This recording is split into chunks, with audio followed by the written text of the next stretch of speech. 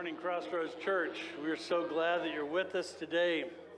Whether you're joining us in the room or online, we're so glad to have you, and we're glad that you made us part of your day. We realize you had a lot of choices, but you included us, so we're very thankful for that. So God bless you. Thank you for being here. Hey, I want you to turn with me to John chapter 6. John chapter 6. But while you're doing that, I'm going to kind of recap what we've been doing the last few weeks. We've been preaching a series called Meals with Jesus.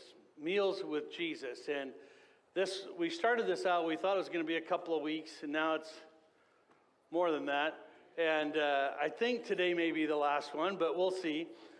You know what we've been doing is looking at these situations where Jesus was sharing a meal either with his disciples, maybe some friends, or like today, it was a very large crowd that he shared the meal with.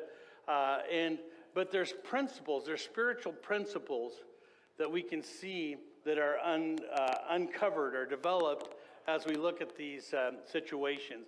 And so a couple of weeks ago, well, it's been more than a couple of weeks, but on Easter Sunday, we talked about Jesus on the road to Emmaus and how that you remember he after the resurrection, he was following along. He met some folks on the road to Emmaus. These guys were talking among themselves, and Jesus encountered them and had a conversation with them. And then it was when he came in and joined them for a meal that they said, our eyes were open and we realized this was Jesus. That recognition of Jesus' presence in their lives. And then I shared a message a few weeks ago on Peter's restoration. Remember, after the resurrection, Jesus is on the seashore and he invites the fishermen to come have breakfast. And that's when he restores Peter back into fellowship after Peter had denied Jesus and disappointed him. And then Pastor Trav shared a message about Matthew, the tax collector, and such an important message to think about how that our table, so to speak, and when we say table, we mean our lives, our carrying out our duties and our daily routines. They should be a place where sinners are welcome, And when we look about how we conduct ourselves, are we judgmental? Are we exclusive? And making sure that we allow for the world around us to be impressed with Jesus through exposure to us. And then last week, Pastor Alex shared a great message on Mary and Martha. And man, what a great reminder. What a great reminder of the importance of sitting at Jesus' feet. Sitting at Jesus' feet. Remember he talked about that, how Mary and Martha, one was more concerned about serving, the other was more concerned about spending time with Jesus. How important it is for us. I want to talk to you this morning about the biggest meal that Jesus shared, and that's the feeding of the 5,000. Let's pick it up in John chapter 6. John chapter 6, beginning in verse 1. We're going to read 13 verses there. It's a little bit lengthy, but I think it's important for us to read Scripture out loud from time to time. I think maybe we could do more of that in church because there's a wonderful thing that happens when we read Scripture out loud. You know what that is? The enemy has to listen to it. So he either has to listen to it or flee, but one way or the other, I don't care. But I want to read today from John chapter 6. It says this, after this, Jesus crossed over to the far side of the Sea of Galilee, and a huge crowd kept following him wherever he went. Because they saw his miraculous signs as he healed the sick. Jesus soon saw a huge crowd of people coming to look for him, and turning to Philip, he asked, where can we buy bread to feed all these people? Verse 6, I want you to pay attention to that one in particular. It says he was testing Philip, for he already knew what he planned to do. He was testing Philip, for he already knew what he was going to do. Verse 7, Philip replied, even if we worked for months, we wouldn't have enough money to feed them. Then Andrew, Simon Peter's brother, spoke up and said, there is a young boy with 5 barley loaves and 2 fish, but what good is that with this huge crowd? verse 10, it says, tell everyone, Jesus speaking, tell everyone to sit down. So they sat down on the grassy slope, and the men alone numbered about 5,000. Now I want to just hit the pause button there long enough to remind you that the culture in which this is written was very chauvinistic, and so women and children were not allowed to even testify in court. They weren't recognized in that manner. It was very, very chauvinistic culture. And so when it says he fed the 5,000, I think we underestimate what happened here. Because that verse says, just right there, it says, well, the men were about 5, because that's who they would count in that situation with that social structure. But I think it's important for us to recognize that simply because if there are 5,000 men there, 5,000 men were there, you know there was at least 5,000 women there. Probably more. And I'm just going to say right now, thank you, ladies. Thank you, ladies, over the generations for keeping the church afloat. When the men dropped the ball and didn't do their job, you stayed in there and you hung in, you prayed through, you preached through, you encouraged, you lectured, you did whatever it had to be done to keep up. So when we say 5,000 men, there was at least 5,000 ladies, and then, of course, children beyond that. So many Bible scholars believe what we're actually looking at here is the feeding of 15 to 20,000 people. That is significant. And I want you to keep that in mind as we finish this up. I want you to keep that in mind. 20,000 probably or more. It says, then Jesus took the loaves, verse 11, then Jesus took the loaves, gave thanks to God, and distributed them to the people. And after everyone was full, he did the same with the fish, and they ate as much as they wanted. They ate as much as they wanted. I'll say that one more time. They ate as much as they wanted. And when everyone was full, it says, they picked up the pieces and filled 12 baskets with the scraps that were left over. I want that to sink in for just a second. This is an amazing thing we're seeing happen here, and we're going to take it apart more in just a moment. But it says when everyone had as much as they wanted, when they were full, they picked up 12 baskets of scraps. Now, I was not raised with Common Core math, so I know how to add and subtract.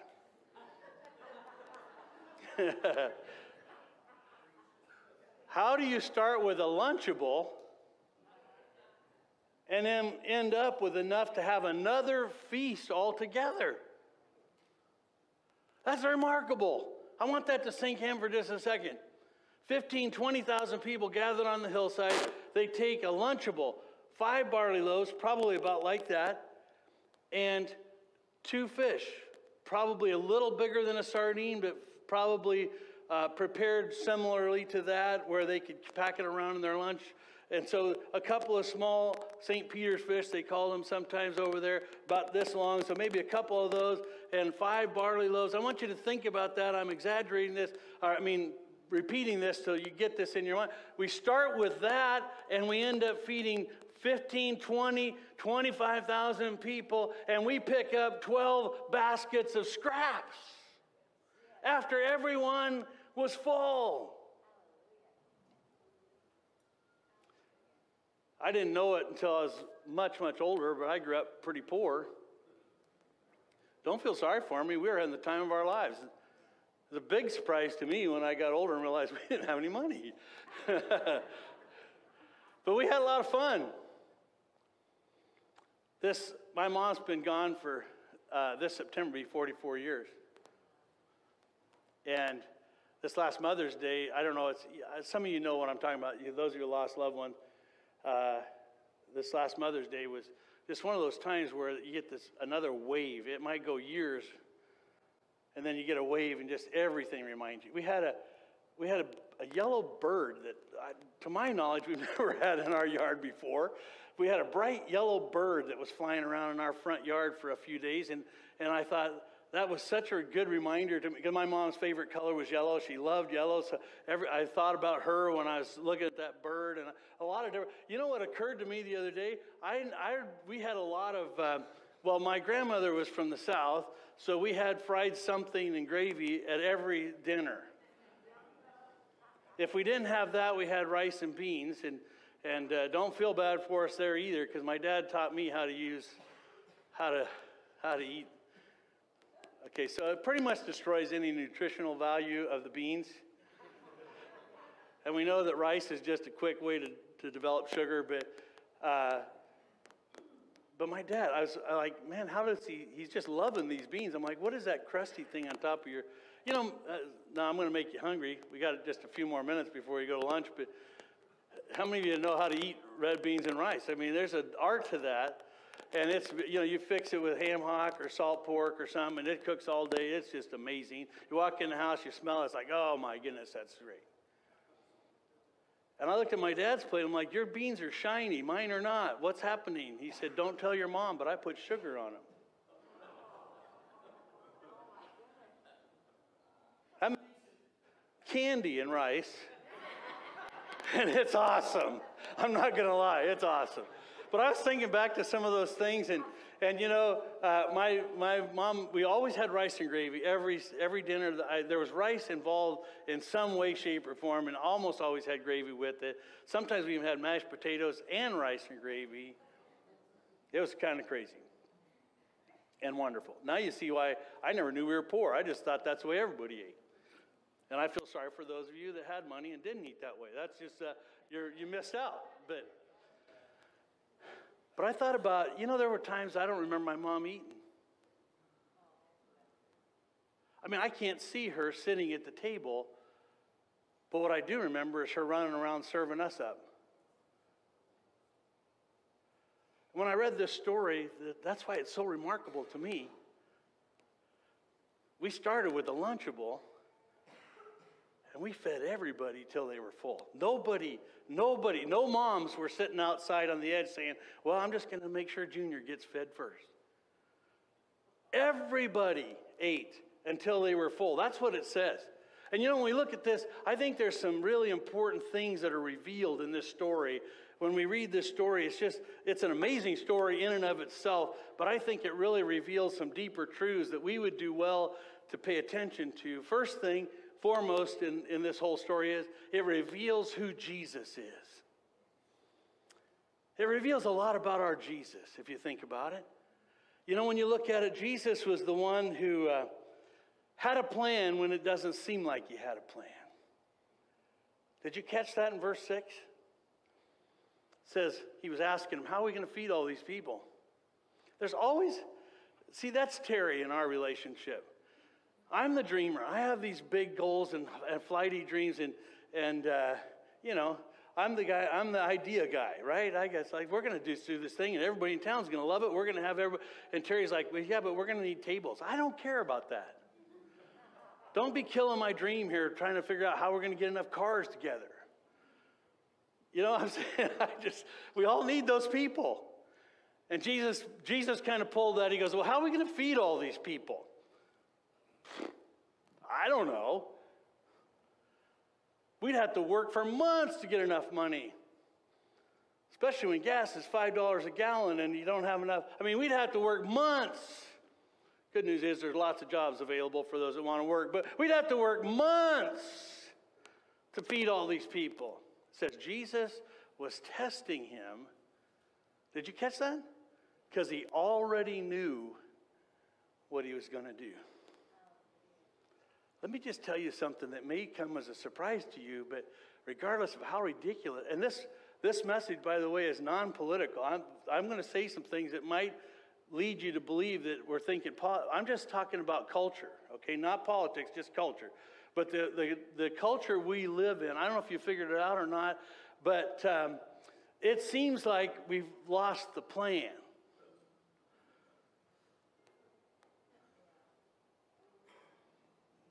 Here's the good news.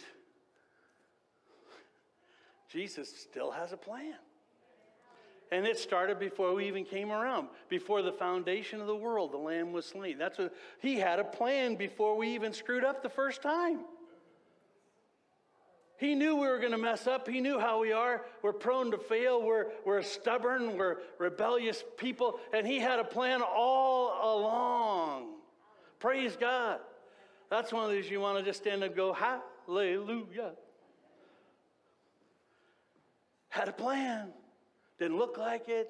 What's the plan? We can't feed all these people. Are you kidding me right now? You know how much that guy eats? I've seen. No, listen, he has a plan. He already knew what he was going to do. And you know, when we look in our lives, sometimes we think, I don't know, I think God's forgotten the plan. Here's the thing. I think the reason we do that is because our plan and his plan often don't look the same. After experimenting with my plans, I'm here to tell you it's better to go with his plan. The scripture says many of the plans in a man's heart, but the ones that the Lord designs will prosper. There's a need for us to recognize that, hey, wait a minute. God has a plan, even when it doesn't look like there's a plan. God has a plan. Jeremiah 29:11, we quote it often. It's been on all kinds of posters and plaques, and it's been a great money maker for Christian bookstores, if there are any left, or online maybe, I don't know. I know the plans I have for you, says the Lord. They're plans for good and not disaster. And give you a future and a hope. That's a New Living Translation. I memorized New International Version. I know the plans I have for you, says the Lord. Plans to prosper you and not to harm you. Either way, it's still the same thing. What is the reason we lose hope? Think about that for a second. What is the reason we lose hope? Because we can't see the end. Or we see what we think is the end and it disappoints us. Now look at this verse one more time. I know the plans I have for you, says the Lord. Plans not to prosper you, not to harm you. Plans for a hope and a future. I'm here to tell you today that if we pay more attention to his plan and less attention, how about we just ditch our plan altogether? If we pay attention to his plan, we can have hope because he's got a plan. He's got a future. Peter, I think it is, that writes to us and says, be ready to give an answer for those that ask you, what is that hope you have within you? Because we know where we're going. We know where we're going. God has a plan. He's had it all along. The first passage of Scripture we had our kids memorize when they were old enough was John chapter 14, first 6 verses. You know why? Because it reveals the plan. Don't be upset or worried. He tells his disciples, I'm going to go away. There's going to be some things that are going to change around here, but I'm going to go away, but I'm coming back for you. I'm going to go work on the house that God's building for you.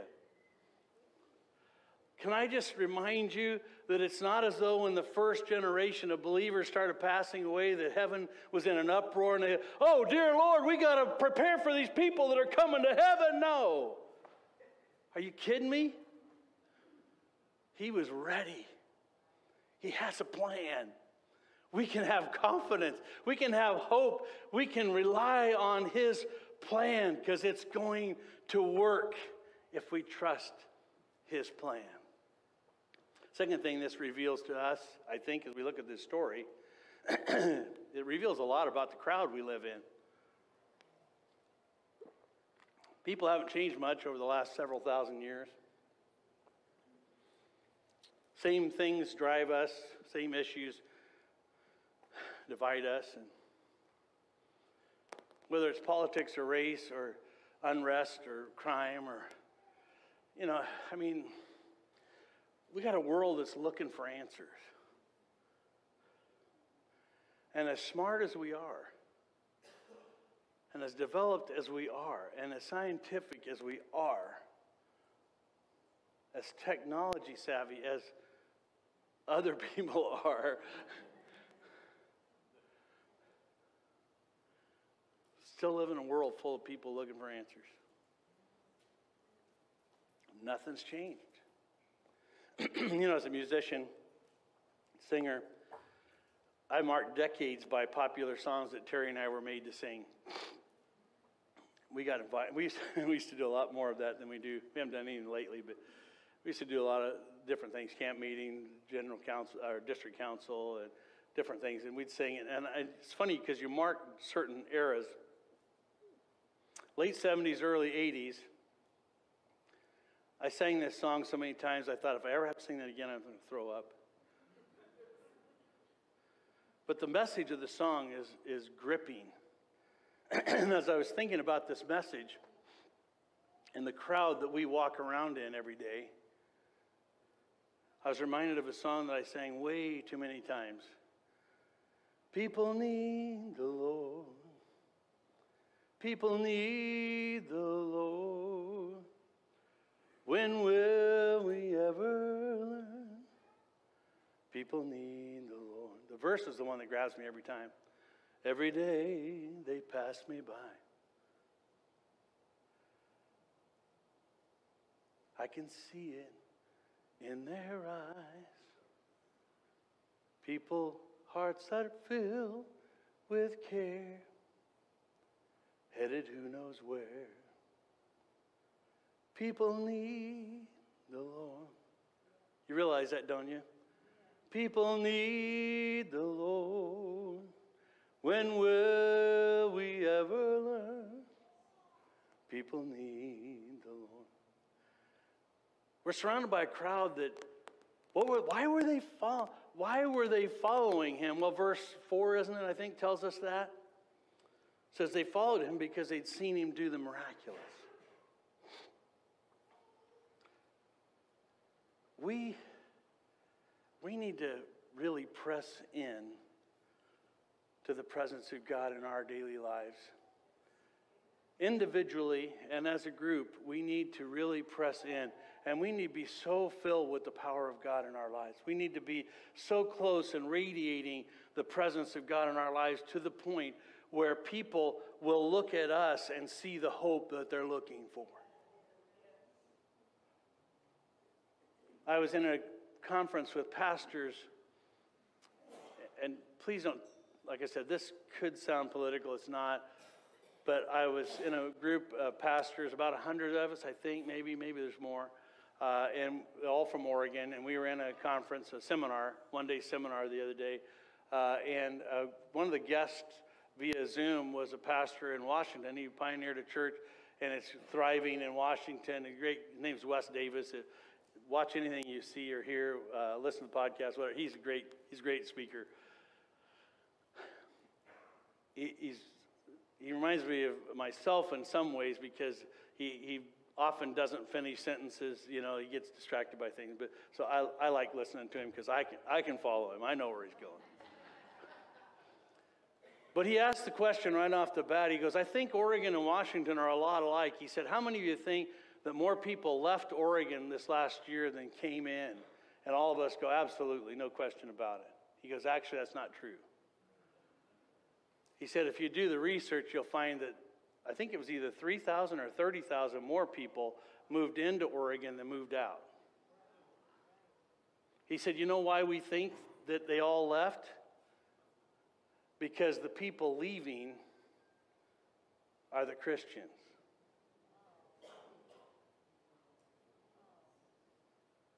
No judgment there. I'm just telling you, I'm just reporting facts.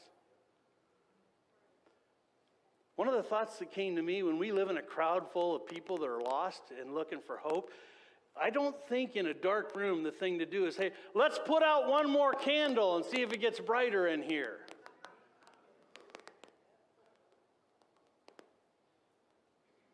Okay, I'm over that for just a second, but listen, if ever this crowd needed to see hope, it's now.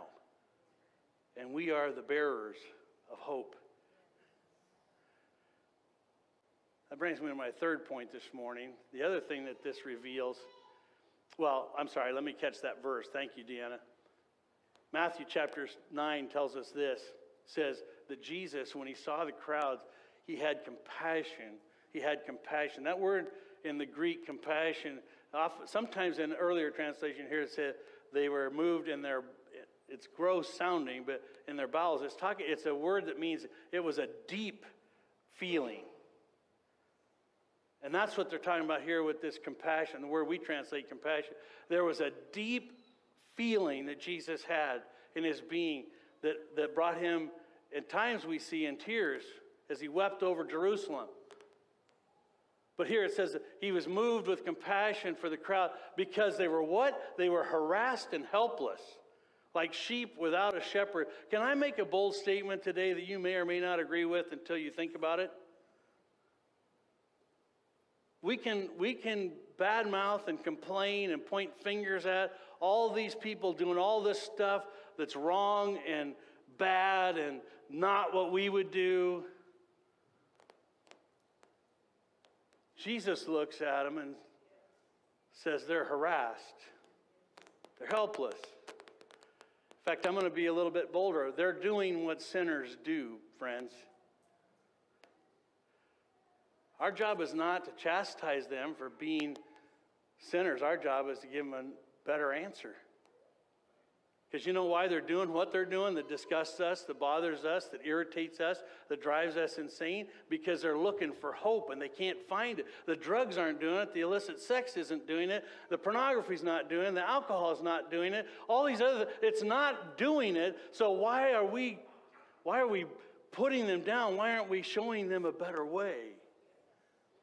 They were harassed and helpless, like sheep without a shepherd. Again, Peter reminds us, people ask you, be prepared when people ask you, what is that hope you have within you? Third point I want to bring to your attention is it reveals a lot about, this story reveals, and when I say story, I want to remind you, I guess I'm assuming this, but I'm not talking about like a fable or a bedtime story or something. I mean, this is history. This is history. This isn't just made up. So when I say story, I'm talking about this episode in the ministry of Jesus.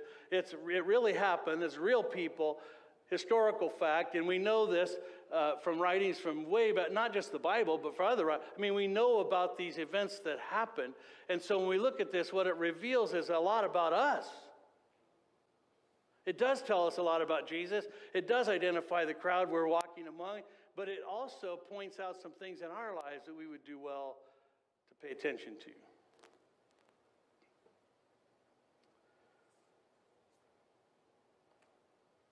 This may come as a surprise to you, but you have what it takes to change the situation.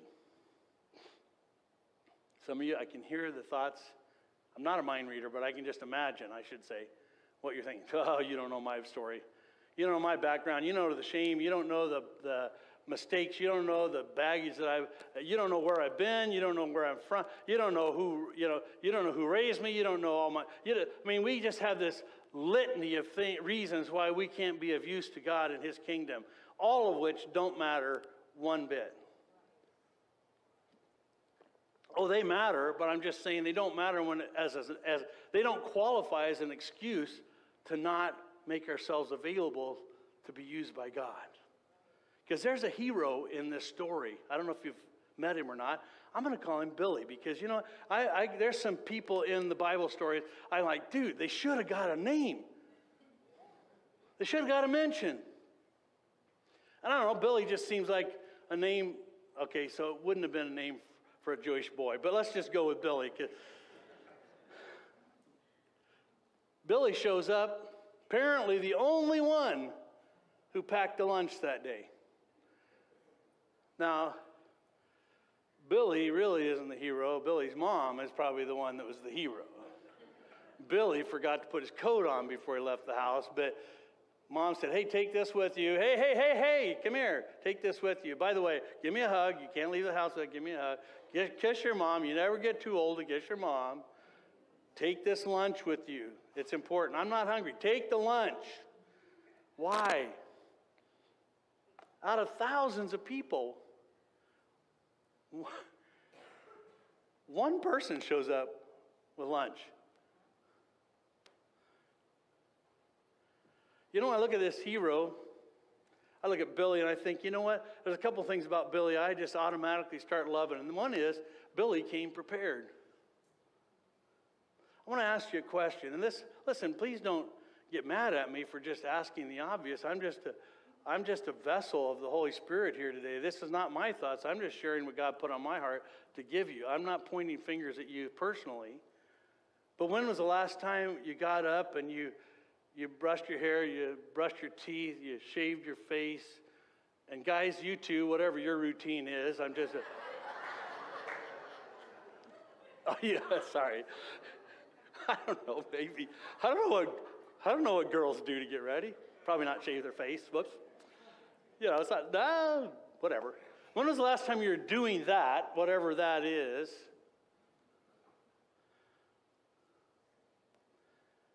And this thought crossed your mind. No, not, I need a different color lipstick. When was the last time this thought crossed your mind? I wonder who God's going to send into my path today. God, help me be ready for that person. Because I'm going to be wandering around in a group full of people who have no hope.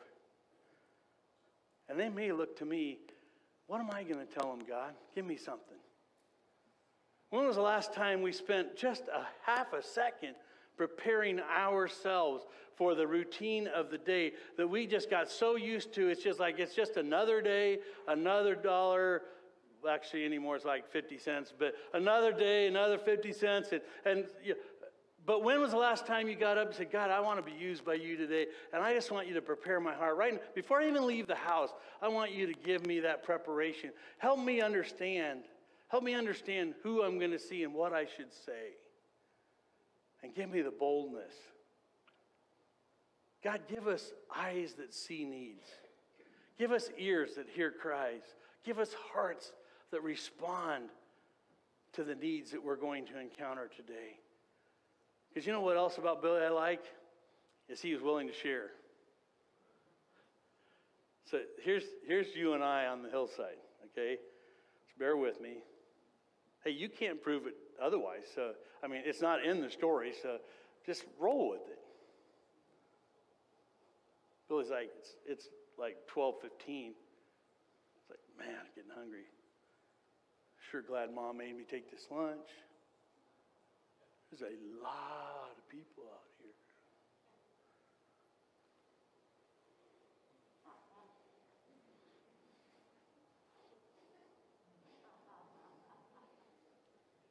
What are you eating, Billy? Nothing. But that's not Billy. Billy heard other stomachs growling, and he said, hey, it's not much, but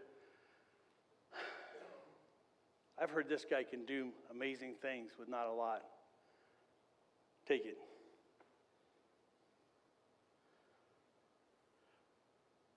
Do you remember what we read a moment ago? 5 little rolls, a couple of sardines, and we've got baskets left over. Because Billy understood something, I think, that you and I miss too many times, and that is this, that little becomes much in the hand of the master. God is not asking you to bring the whole feast. He's asking you to surrender your lunch. Not like the bully in the cafeteria, but he wants us to have hearts that are that generous, hearts that are that open, hearts that hold on loosely to the things that we have, and are willing to give and to share and to provide for other people. You say, well, I've worked hard for that. I've saved up, or I've done. It doesn't really matter, does it? If we have something that can be used by God, why are we not more ready and willing to give that? Here's what I don't understand about this story, and that is that whether they brought nothing or not, everybody got to eat. See, we live in a world filled with entitlement, and I don't have enough time in my life to address that issue.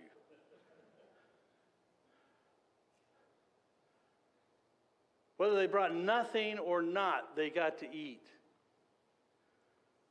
Let me say that one more time. Whether they brought nothing or not, they got to eat.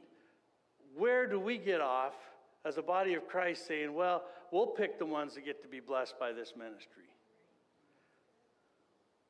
God, give us people that come with nothing so that we can share our lunch with them. Because that's when life happens, is out of relationship. Billy brought a lunch, and then Billy walked home and goes, Mom, you're never going to believe. You are not going to believe. We need to take lunches every day. You won't believe what God, he may have taken home a doggy bag with some of the leftovers. Mom's like, where'd you get that? That's part of what you sent. I didn't send you with that. Yeah, but Jesus was involved.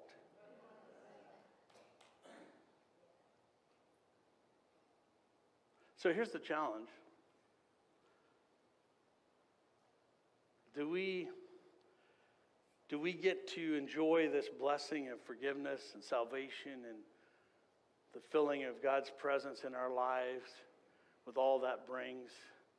And do we have to walk around doing this?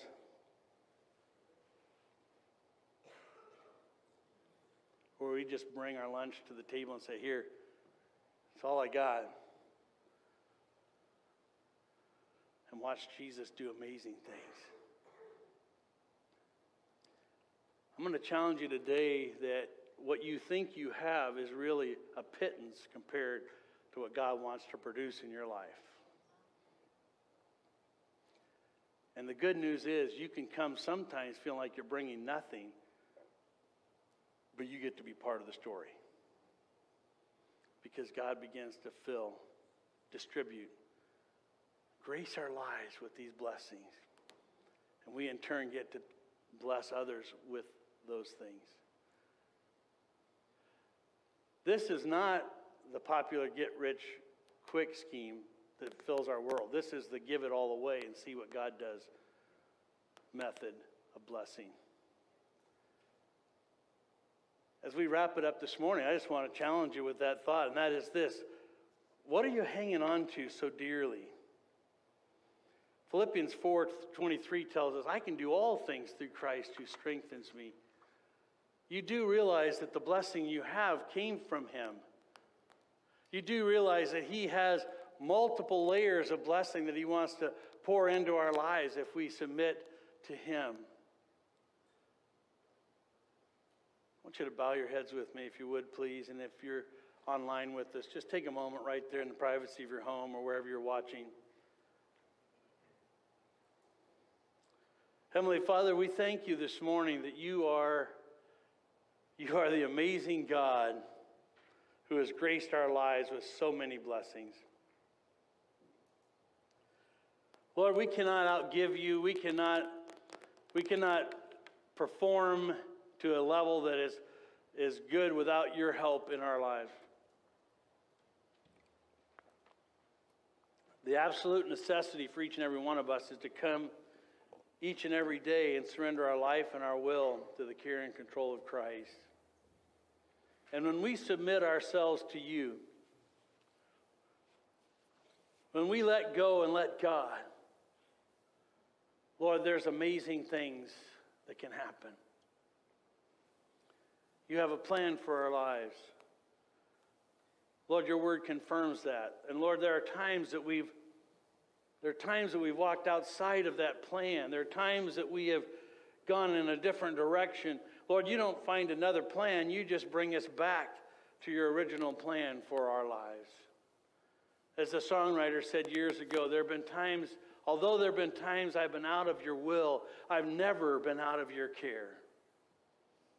And Lord, I pray today that wherever we are, that we would just recognize and surrender to the lordship of Jesus in our lives.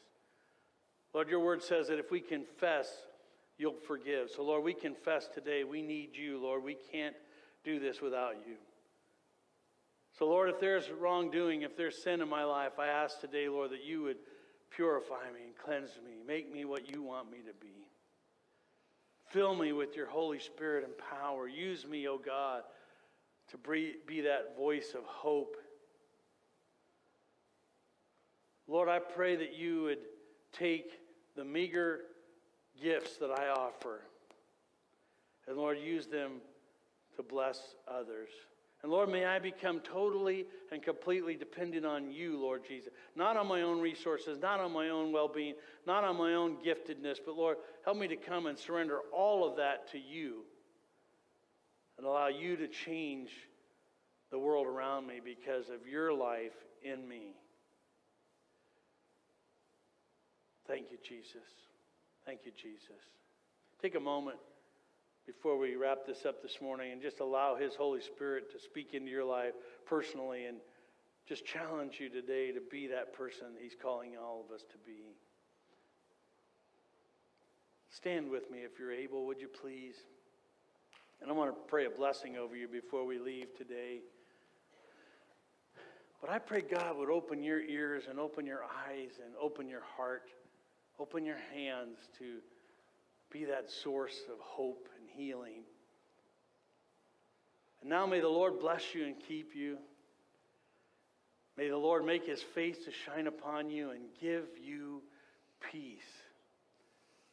And you're going out and you're coming in and you're rising up and you're lying down and in your labor and your leisure and your laughter and in your tears, until one day we all stand before him whom Job spoke about when he said, I know my Redeemer lives. And like Job, until that day when these eyes will see him face to face. God be with you and bless you in all that you do. Go out and be a blessing to those around you. Thank you for being here today. God bless you.